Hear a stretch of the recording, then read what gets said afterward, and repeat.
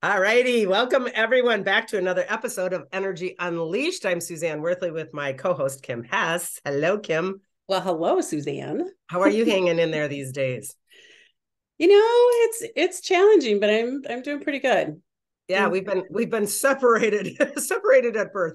We've been separated. I've been up north for quite some time. I just was telling her before we hit record that yeah, the top half of me is hot, the bottom half of me is frozen in this cabin at this time of year because it's just that, it's that thing. So, Yeah, I really respect the people from the days that lived like this all the time and hoofed the water and hoofed the wood and hoofed everything. I mean, gosh, we're so spoiled when we just hit, and we're pissy and moany when XL goes out for an hour, it's just crazy. it is. We are very, very fortunate that we can push a button and heat just shows up. Right. So nice. But it So, has been gloomy. I'm sure people are impacted by the amount of yeah, gloom. I was going to say, so is it gloomy down there? It is also. Yeah. Yes, and it's been Yeah. windy and gloomy and chilly and yeah. It's going to be, I think, this is a tough month in terms of energy, in my opinion. A lot of people, some people, you can go on the internet and get all kinds of views from anybody and everything. But I believe that November is always rocky. November is always all over the place. Yeah. And this is not to mention, coming into the holiday period, et cetera, et cetera. So what I wanted to throw out today for everyone is the client common denominator that I see a lot right now is the stress of what's going on, what's going on as far as our programming, what's happening in our world, what's happening in our lives. And then God forbid we as humans are going into this crazy holiday season where our materialism gets kicked into play. Big I'm time. thinking, oh my goodness, next week next week after next week is Yeah. already Thanksgiving, which makes me laugh all the time because I almost equate it to the Black Friday madness all the time. It's like overconsumption already, and Mhm. it's just that stressful time of year. So I oftentimes find myself encouraging my client base and more so myself to stay in what we would call the observer mode and the neutral mode. And that's what I want to talk about today because it's a hard thing to even understand, much less to reroute your brain pattern to make it a normal thing. So basically, let's start out with, well, what is that neutral and observer? And is neutral different than observer? Actually, there's an interesting concept. What do you think? I think there is because I think observing is one thing, but staying neutral takes a different type of energy to Mm-hmm. um, be in that mode. It's interesting because I can sit back and watch, but if there's a trigger in there somewhere, Oh. I have to work through that trigger to keep in the neutral. Right. So let's start with observer because I think then we can go right into, because again, like you said, observer is kind of the mechanics. It's sort of the way that I'm positioning myself and working through my matrix. And then the other one can get deeper into triggers. So when we're talking about actually the observer, oftentimes for me, I feel like it reminds me of when I watch my life like a movie. Yeah. And I do this often. I know I'm Mhm. kind of an oddball. I've told people this before online, but mostly to family and friends that I watch my life and I practice different things. I practice my kids have gone now. I have grandchildren or don't. I practice so-and-so's gone or dead or gone from planet now. And I practice all of these weird things from an observer standpoint. And I do that on purpose because I want my body to de-escalate when something happens. I don't want it to, because I think our body and our brain, the more that we practice things, it de-escalates the trigger reaction to it. And I know that might sound really weird for somebody. And again, if it doesn't resonate for you, great. But it's what I do in terms of watching. So for me, to be an observer is actually quite normal, I guess, if we want to even use that word. Right? So how much do you think that you observe? Well, it's funny. I was thinking about when you were talking about observing. I become at Thanksgiving, once dinner's served, an observer Yeah.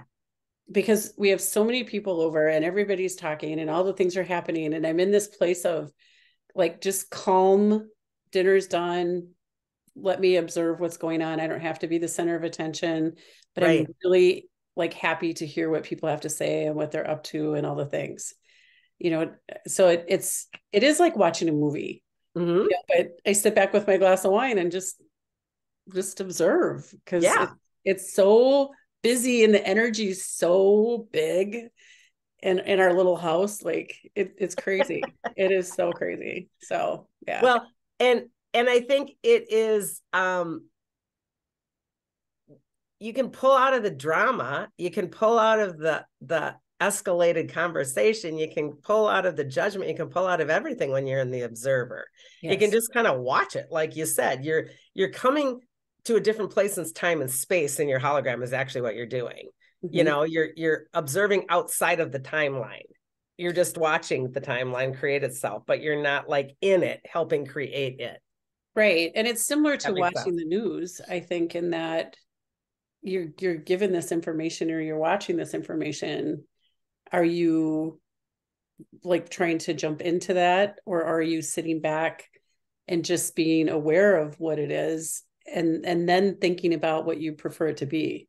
You know what I mean? It's When kind we of, find observer for things like the news or even family drama or even just watching, period. So what we're saying is practice the observer with things like family functions, practice the observer in any way that you choose to, in that your life is basically a movie. And what it does is it brings you to a different time space continuum. So now when I go and I look at the news and I see all of the horrendous things, I'm not jumping into a timeline that doesn't exist. Because if I jump into the timeline of, oh my God, this is going to happen, blah, blah, blah, I'm already down here in creating another timeline of a creational reality that doesn't necessarily even exist yet. but Does you're that? creating it so it will exist. Yes. And if I'm Yes. creating it, you're creating it, and everybody creates it, this is how we're driving the timeline of the negative agenda, because everyone that's the negative agenda controller program, they can't get to people that are an observer and neutral, because there isn't something to push. There's not the energetic agenda is not there to push. So they're, instead of jumping into the fear of what's happening, and that energetic fear is so powerful. I mean, it impacts what you're saying is kind of our consciousness of one. So if you're staying the observer and neutral, you're impacting the consciousness of one in a whole different way, a more positive, Yeah. light way. Yeah. And you're not, so let's go back to the negative agenda. If the negative agenda is pushing, this is so horrible, you're going to be, so fear-filled, this might happen to you in 6 months, the whole world might be done, blah, blah, blah. If you stay in that, you are really going into the process of creating that timeline, and that's what they want. Mm-hmm. So you got to pull out of that timeline thought process by putting into the paradigm what I do want. And this is when that personal responsibility comes to a collective one. I am feeling very emotionally drawn into this. I'm feeling sucked in. It's a feel. I'm Mm-hmm. feeling sucked in. And then my brain starts to go. So these are all feel centers that we want to be aware of and activated in our bodies, so that we're intimately connected to, uh-oh, I feel like I'm getting sucked into this. This is now, I'm going to find triggers in my own life. I'm going to hurt my own life. I am, I'm being able to be controlled. Therefore, I'm creating the timeline, on and on and on it goes. So the level of holding the observer is when you're outside of that thing, just watching it as a potentiality. And Mm-hmm. then that technology has no power. That AI, that negative agenda has no power, because when we're outside of it, whatever is going on in that so-called timeline doesn't any longer have power over me. It's not pushing my directive. It's not pushing my narrative. It's not pushing my individual one that then goes into the collective one. Because if you take it on, and then what you're saying makes a lot of sense to me, but when you take on that agenda, you're putting it out there again in words and feelings Yes. and all of the things in your own life. You become a player in the movie. Absolutely. Oh Literally, yeah, you like go from Free you Guy. go from the Yeah. audience, you go from the audience to the non-character player, NCP. You go Yeah. from that non-playing character to a playing character now, and you're Okay. creating a timeline. Okay. So it's really important for us. This is the hardest thing that people don't get, that I think I want to say, though, and I really hope people hear this. Understanding that neutrality or observer point or 0 point or all these, kind of different words that we can cross over with, it does not mean that you don't care. See, this is the problem. Mm-hmm. I'm not going to watch the news. I'm not going to get sucked into that. Oh my God, you don't care that we're going to war, and it's just, it is such a confusion for people that don't understand how the energy works.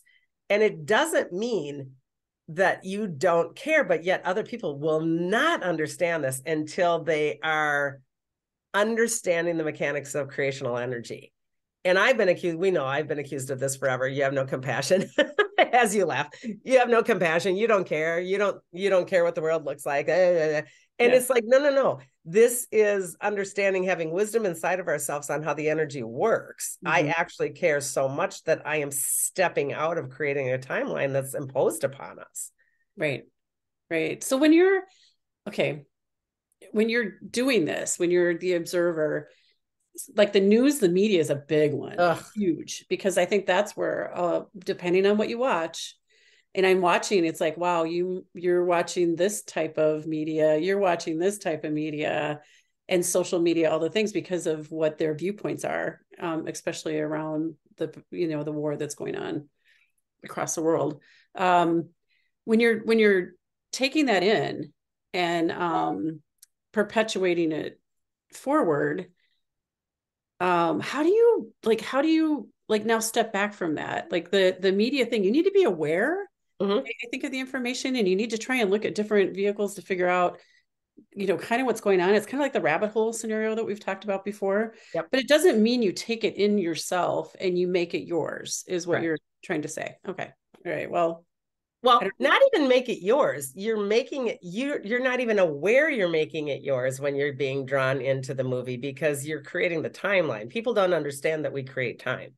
Yeah. And we create timelines and trajectories. People are really unaware of the fact that when I consent or I put my energy into that and I agree with it, and or I'm aware of it and I ignore it, both of those things are creating that timeline and moving it forward. So when we are in the 0 point, the controller has no power over my thought or my emotional state. I'm just open. I'm just observing. And this goes so far in so many different areas. I've done lots of past life people where I say, do not take that information from the past life. Read it like a PDF file. This is the same thing as the observer. Read it like a PDF file, because if our mental and emotional and thoughts and triggers come into everything, it is really, really easy to be more manipulated. If I'm completely neutral and zeroed out on all of that, I'm not going to get manipulated. Okay. So I'm not going to fall for that again or feel that again. So there's two things happening here. We want to keep our vehicle so clean of all of the old triggers and all of the old memories and all the old thought process by putting it to the Akash, which we've talked about a million times.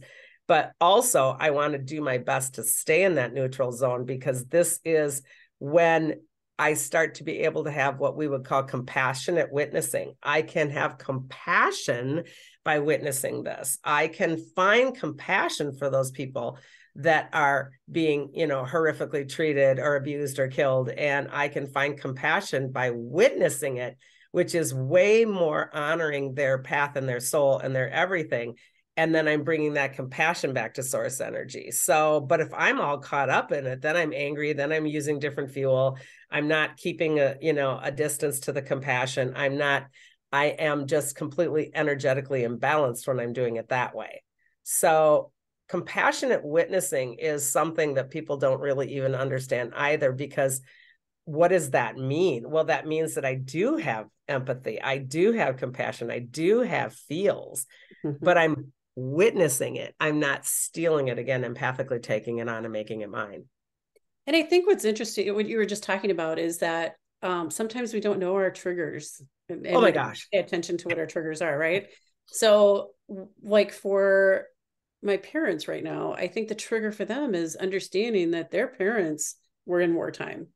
And we have been in wartime too along the way. But when you think about World War II and what happened after World War II, the history of that, they feel that so much more than what I would feel that. And it's a trigger for them. Yeah. Like we're immediately, oh my gosh, we need to hunker down and we need to figure out because this is coming our way kind of, thought. And so it's, I think, really understanding what your triggers are. And but where does the trigger come from? Where does the trigger come from? Yeah. The belief. Right. the belief. And so the work is shed what you've been taught that no longer serves you, right? I mean, that's it. So my work is so how do we observe, discern, accept? It really comes through meditative practices. And again, this doesn't mean that I'm going to go 20 minutes every day from, blah, blah. It is just developing the observer point as a critical skill. And I do, like I said, I do this a lot because what it does ultimately is it disciplines your ego mind. Okay. Mm. It is so hard. I was sitting up here, I do my quiet time in the morning or whatever. And I was asking for help and I've been doing this quite consistently lately. Just help me identify ego mind. Help me identify and work with ego mind, because the ego is so difficult when we are in this neutral or observer. We are non-judgmental. Mm-hmm. And ego mind is so judgmental. So, our unruly mind, our undisciplined mind, we can't get to a higher sensory perception. We can't get to our higher self. So when I watch my world and practice my world differently, I become more self-aware and more present. Mm-hmm. Oftentimes they will call this mindfulness, right? And so this is discerning between what is my mind doing. And we talked about this in another podcast recently, what's my mind doing versus my brain. I think it was the chakra one on the third eye. We talked a lot about that. And this is a thing that we get to in both our mind and our brain. Literally, we call them our actual physical body, but our mind, we get the still point within the mind, or the 0 point. Now, that doesn't mean that it's absolutely quiet and nothing filters through, because that's almost impossible. But this is a meditative skill where our consciousness connects to the parts of our mind that form our thoughts, form our emotions and our experiences that drive us through our life. So we want to be in charge of all of those things that I'm moving through life this way, and this way, because my mind's thinking like this. So I want to go, oh, I'm moving through calmly and ease and grace, or, oh, I'm struggling and this is really awful. I want to get in there. So therein lies the top part of digging into the belief, right? Are we following this? Yeah. So to begin the process, one must observe the functions of their actual mind. And this is hard because we run through our day and we don't even think of our mind. Yeah, I was just thinking about when you're going through this, I'm like, holy, based on past experience, and all the things, like think about the holidays, past experience, what's expected, what I expect of myself. I'm already up here running, oh my God, with the holidays, doing all the things over here, and not even in the moment enjoying, as we go along. I've done this for years in my job. Based on this experience in my job, I need to be already in the forefront of this, way down here, making sure it doesn't happen. I was half awake the other night thinking, okay, am I going to do the China this year, or am I going to use paper plates this year? And I'm like, what are you doing? This is 2 weeks out. I mean, why are you doing that? So I don't know. I already bought my napkins. Okay. So maybe you want to do some walking and waking meditation. Maybe you want to become the observer just for the day. To remain in the observer point is really, really hard, because this is what happens. I'm in the observer point, I'm mellow, and then my brain will monkey mind off to, I got to get the napkins. I mean, that's what happens. So this is a skill set. Observer point and neutral is a skill set, and it is not an easy one. This is a massive leap to connect to your higher consciousness awareness and connect it with your sentient form, the feeling body, to connect it with the feeling body. My brain is often running. What does my body feel like? Oh, there's hesitation, or there's angst, or there's irritation, or, so it's really understanding that these have to connect here. Yes. And everybody always talks about the heart. That's really all it's all about. But God, that's hard. It's so hard because you're working through all of your other chakras and all of the other stuff you have in those chakras, and so to have that trigger show up, it's like, wait a minute, why am I reacting so emotionally to this right now? Right. And the monkey mind of, what is that all about? It's really tough to take that step back and say, okay, that was a trigger. And I think conversely, on the other side of the coin here, I think it's really important for us to acknowledge the steps we've made forward in observing, so that we're filling our container on both sides again. Meaning, I've really made progress here. I've really, really done well here. I was doing that this weekend because the whole family was up at the cabin trying to shut it down for winter. I mean, we still come up, but basically everything's shut down for winter. Yeah, right. Trees are cut, wood is stocked, this is put away, that's wrapped, blah, blah.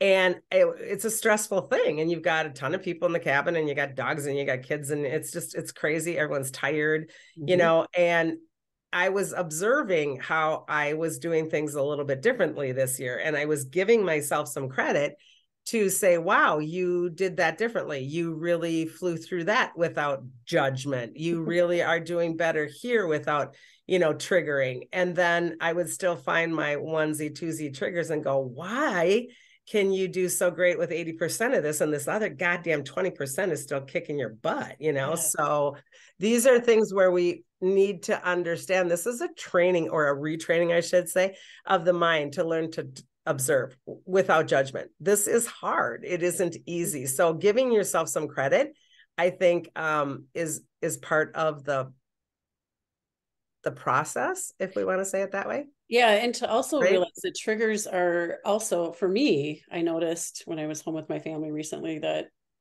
others' responses, quick reactionary responses, triggered certain behaviors in me.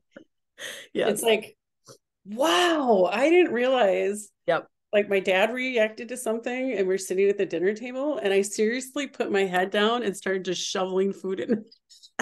You didn't have to engage. I didn't want to engage. Don't look, just don't, and plus it was emotional eating. I'm like, holy buckets, that was crazy. Well, without the eating, I'm going to give you some credit here. Without the eating, because that is an emotional eating reaction, which is a whole nother part of this, but the non-engaging is awesome.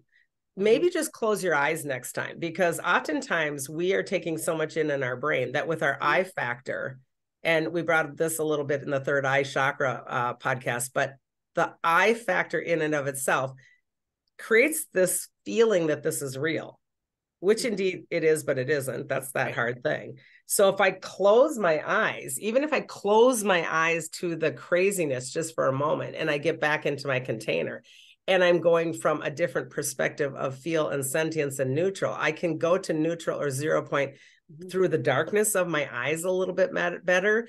And I can set aside what I'm feeling or experiencing just by shutting that down. The cool part of it too was that my dad realized that I was reacting to him. And I finally looked at him and he looked at me and I just started laughing. I'm like, Dad? And he goes, I know. I just watched you and I feel what I just did. I can't believe it. Like that's it's huge. Like old stuff. So it was really cool that we both realized as we're sitting there, and then we can actually talk about it. Had the courage to talk it through, which is so through it. Yeah. Yeah. So I think one of the gifts of neutrality and observer is to actually unconditionally accept others at where they're at. And we are not a great species for doing that particular thing. We are constantly accepting people for where we want them to be. Yeah. Right. Where we want them to be versus where they're at. Right. Yes. And so this is why the empath gets involved and we start to transfer energy, etc. So to accept other people as they're presenting themselves, and this is different too. I want you to really hear that word. Accept that person as they're presenting themselves, regardless about how you feel about how I think they should present themselves. Because even presenting ourselves is different than who we even may be. And this is important because I might be like completely overstressed and I might be the one in the family that's just got a whole lot of shit going on and I just can't deal, and I'm reacting differently and presenting different than who I even authentically and truly am. So it's important for a sibling, a partner, a child, a friend to go, oh shit, she's really got a lot on her shoulders. She's presenting this way, and really even pull judgment back in that regard and stay neutral, because we can in neutral know this too shall pass, hopefully, for that person, right? Yep. And they will be presenting differently, most likely in the near future or not. These are things that are really, they sound insignificant, but they're not. That's it. Because think about different friend groups, family members. Like, I think through life, we all presented differently for different people at different times. In your job, do we really know who our coworker is? How Right. they're presenting themselves at work versus what they are at home. Well, and then add in the second layer, Kim, of the preconceived notion of how it should be expected. Yeah. So let's go to that work situation. What should we act like in a social interaction at our work versus at our home? So these are another layer that we can find ourselves working into, really have healthy boundaries, in terms of, I'm just not going to play there. That's just not something I do. And really have way more patience, I think, when we're up against those kinds of things, because social interactions and the kind of like the beliefs of what we should or shouldn't be doing can really kill us. And that's hard. It's a lot to carry around, and it's acting.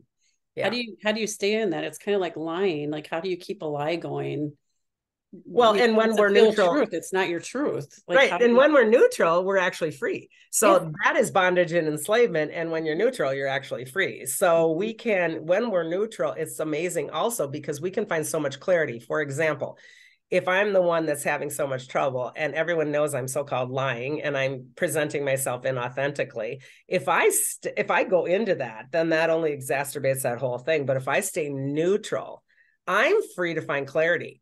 I am free to find clarity and insight into what is happening for that person. Whereas I don't have that ability to find clarity and insight if I don't have that freedom of space. Right. So when you say you're able to find that clarity, what you're talking about is because I understand my boundaries. I'm staying neutral. My intuition and my maybe even psychic skills, whatever that is, understands or can get clarity on what's happening with that other individual. Or let's even take that word I just said a bit ago, compassionate witness. I am witnessing through compassion that this friend or family member is really struggling. Okay. Therefore, the way he or she is reacting or articulating maybe is really unacceptable, and I can just let it go. Yeah, that makes a lot of sense. That's really, it's compassionate. important. Compassionate witnessing is a really hard thing to do if you're not neutral. You have to be neutral to compassionately witness and find clarity and observation, because I can't have that if I'm not just at zero, because I'm putting in my own egoic perspective, spin, everything. It's not real. Well, yeah, right. What is real? Yeah. So I think that this is a skill set that I probably would love to see taught in grade school as a lot of energetic things. Well, think about children at a young age, and the bullying and the insecurities and all of the things. It's conflict resolution. Believe, all of it. And to be able to be neutral and be like, whatever. And again, it's not whatever. No. It's not that. It's whatever. It really is whatever. This. That's your thing. It's not mine. And it's really important for us to know that when we have neutrality and observer mode, we do find conflict resolution because we respect different opinions. I mean, I don't have to agree with your opinion, but I can certainly respect it.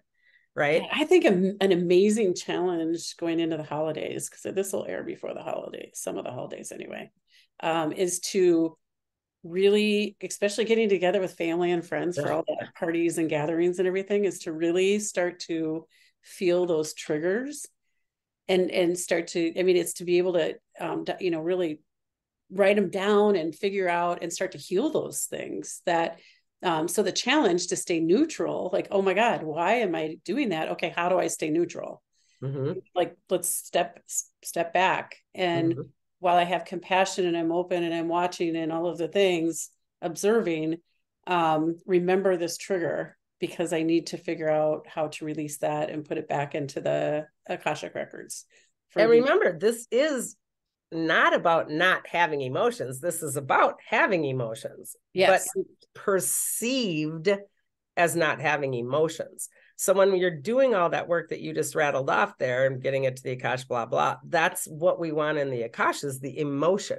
We want the feel. We want the actual feel center of what it is that we are dealing with, because this is the hard part, the neutrality of it all. So the observer, the neutral, takes information without the judgment, but we still want to take the feel through and then send that out. Do you see? That's really two different things. Yeah. Yeah. Yeah. Because the So, feel creates the thought starts the whole gerbil mind, all of the things. So the feel and the thought together, you're creating that whole timeline, or that you're co-creating what yep. it is. When you're moving things through your container to keep it more clear and clean to observe more, it's the Yes. process, right? Yeah. Yeah. So it's a So, choice of how you want to, go after it, actually. and let's think of it just as energy, because basically that's all that is. So if It I'm is. taking on negativity and energy, I feel thick and I feel heavy. And I was body scanning just last night and I'm like, oh my God, that's really stuck right there. What is that? And then you go in and you find what it is, because I can see it psychically and I can feel it in my body. But when you go in, you want to go into that feel like, oh, that's sadness, or oh, that's fear, or whatever. So it's really important to go into it and then identify it, feel it, and then send it through, so that your body is more open to observing more and more and more. Observing is a hard skill because we're not really trained to really observe. We Yeah. kind of observe. Right. And it's so funny, oftentimes I always think, if I was that person that the police said, well, what just happened? There's a great movie, and I don't remember what it was called, where something horrific happens and they take it from everybody else's standpoints, and nobody has the same story at all because nobody sees the same thing, right? Yeah. Right. Right, It was because what you're bringing to the table with your experiences and your feelings and thoughts is totally different than what you would bring to the table. right. Yeah. But we can actually expand the skill set to be able to go, oh, well, I did see a man. But when we get better at observer as a whole lifestyle, we'll go, oh, I saw the man. He was approximately this tall. He had this color hair. He did have on a blue jacket, and the blue jacket did have an emblem right here, because our brain is taking in the information that it's like, oh, I'm not just seeing the woods. I oftentimes do this on the way home from up north. Oh, look at how many different greens there are. There are so many different greens on the way home. Or do you just see green? Is it is it vibrant green? Is it a dull green? Is that a gray green? Is that a yellow green? What is that? So inspecting things for hue, for variance, for shades, for movement, for all of that stuff is training, so that we know how to capture the moments in our brain process. So then we are cultivating what we would again consider mindfulness, or being present. Because if I'm doing it right now, just as a practice, my brain is going to start automatically doing that. But if I walk through my day like a zombie and never even think two shakes about it, I'm missing all of that. And again, this is information that you're putting into your supercomputer that then you have the ability to pull content from, right? And when I have more content, it always gives me more wisdom and knowledge. So it's a really great practice. So that practice, does it expand your brain usage? You know what I mean? Like, are you using more of your brain? I would think that it's doing a lot more storage, a lot more firing, and a lot more connection. And my goal when I do it is to not only connect my brain, but connect my brain to my heart and my feel centers, so that I'm talking throughout the chakra system and not just in one spot. So, and this makes such a difference in how you approach life. For example, you're looking at, oh, it's really crappy weather out here. It's kind of gloomy. Or are you looking at, God, this is a really interesting day. It feels almost like grayish with some mist. And oh my gosh, it feels almost ominous. And, you can decide what your reality is going to play out like by being so intricate within all of that expression. Or, God, it sucks outside. It's cold. Right. Yeah. I mean, yeah. Well, that's kind of how I was earlier. Sorry. I mean, you get to do whatever you want. But I mean, my point is when we become aware of every subtle thing, because we're training ourselves to it, we feel the sensations and then we take responsibility in our body. But most of us don't do that because we are so disconnected from our body. So, we're creatures of habit. We're just on autopilot. We just walk around like it's no big deal. I'm driving, especially. Oh my God. I don't even think about that when I'm driving. I'm like, I wonder if they're on autopilot. I hope they're paying attention to what's happening right now, because there's a big truck coming, right? Oh my God. Right. Yeah. It's serious. And it's funny that you said, like when you're driving home from the cabin or whatever, I constantly look for new things that I've never seen before. Yeah. It's amazing to me how many things I never noticed before. right? on the way home. Yeah. Especially as the seasons change, which I think When is the a really leaves go cool. away, right? Yeah. Like there's like, oh wow, I didn't even know there were houses back there. Yeah. And it's so staying present in that moment of awe and wonder too. And I think that's what's so cool about the world. It brings back awe and wonder just differently than, oh Christ, I got 3 hours to get home. That it's a whole different world. So, Mhm. but I think in the big context of the craziness right now, once we engage in a response, once we put an emotion to a thought, we've already paved an energetic pathway. And this is so important for us to understand as humans when we're in this manipulation right now. Once we engage in a response by triggering an old thought and a reaction and an emotion and a movement and much less an action, the opportunity of neutral is already gone. Mm-hmm. It just is gone because we've already created it. For that moment in time.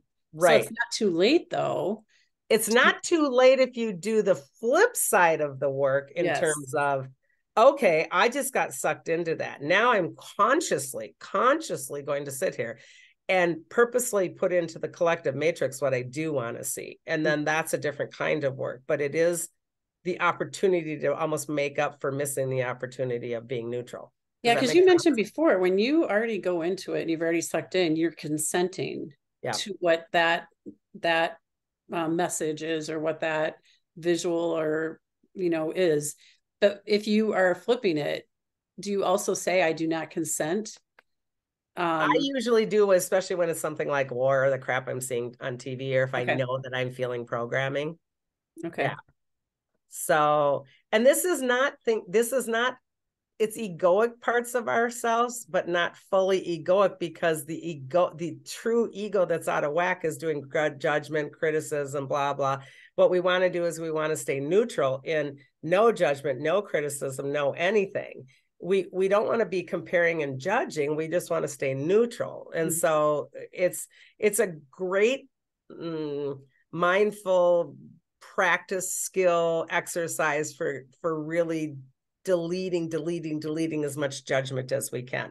Yeah. So I find myself where I do the work is like, oftentimes I'll say I'm in Walmart and the kid's screaming next to me and I'm like, oh my God, shut your kid up. I can't even stand it. Blah, blah, blah, blah. Immediate reaction. And then that's the time when I go, oh, you have some work to do. And I do it at that very second. And I do it at that very second. I do it in my car too. Road rage, scream. I will just have unbelievable verbal vomit come out of my mouth. That's the second that I stop and say, okay, now here's your compassionate witness opportunity. Maybe this person is going off to the hospital because their grandma's dying. I mean, come on, So this is, we don't want to compare ourselves to other with this elitist, I'm so great and you're an idiot. We want to just step back and observe once again, going, wow, that just cut me off. It doesn't mean the person's an asshole. It means that I just got cut off. So just stop what comes out so reactionary. And just because you miss the observer moment doesn't mean you can't go back and reprogram. Right. I just did that yesterday. I had somebody do a really silly thing on the road and it came out of my mouth and I sat back. I'm like, oh, okay, let's take a step back. Yeah. And I talk a lot. I'm like, wow, Suzanne. Yeah.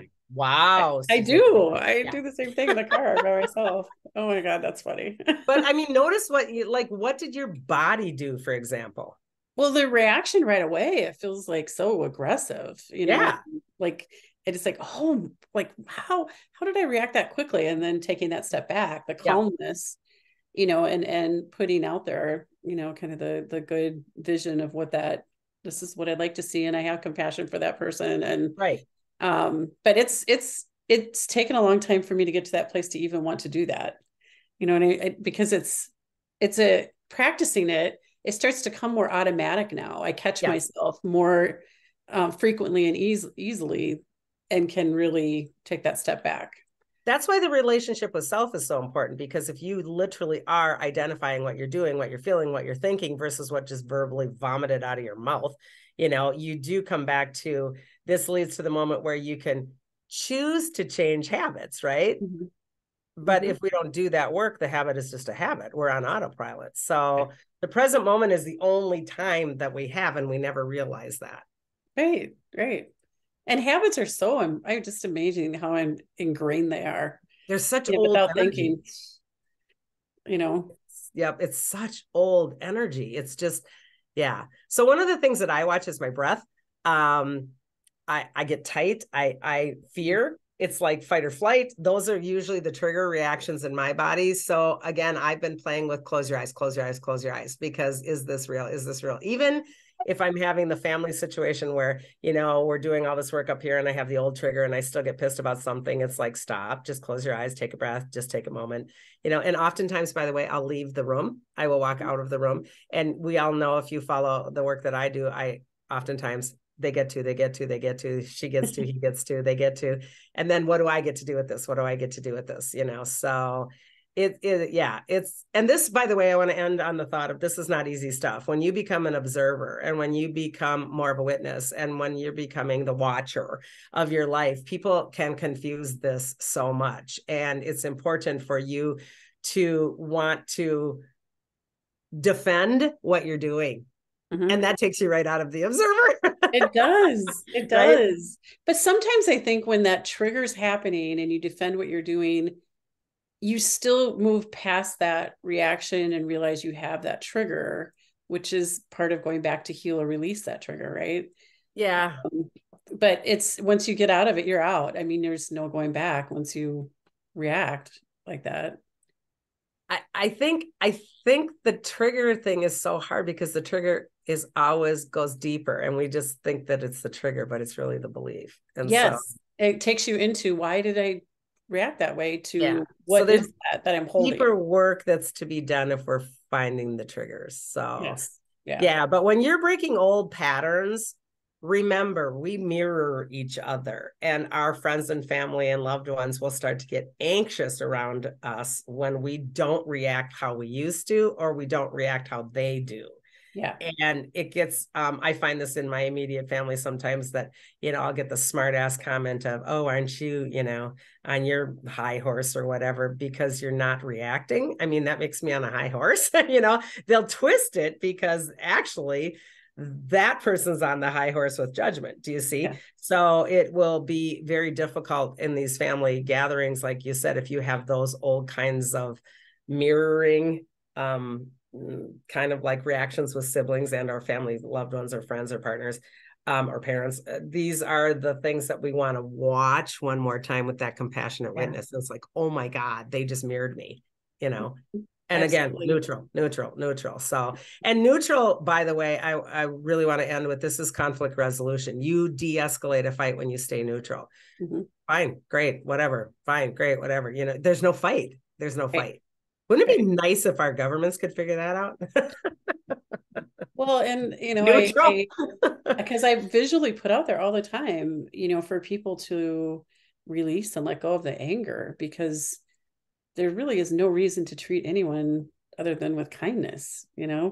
So working on it myself, putting that visual out there, I hope that eventually people will come around. Yeah.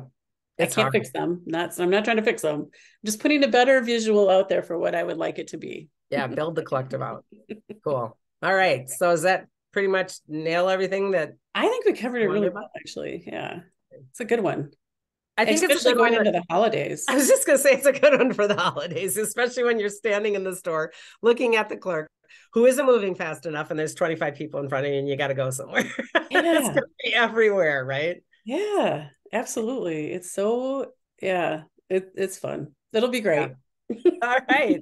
Okay. And as always, everyone, take what resonates, toss what doesn't, hit the subscribe, like, share buttons. We appreciate any comments.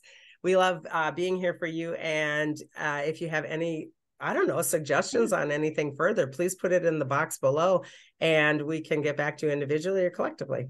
Right? Absolutely. Yeah. We like to hear. Let's hear some more. Cool. All right. Until next, on behalf of us both, thank you very much, and cosmic hugs. Bye.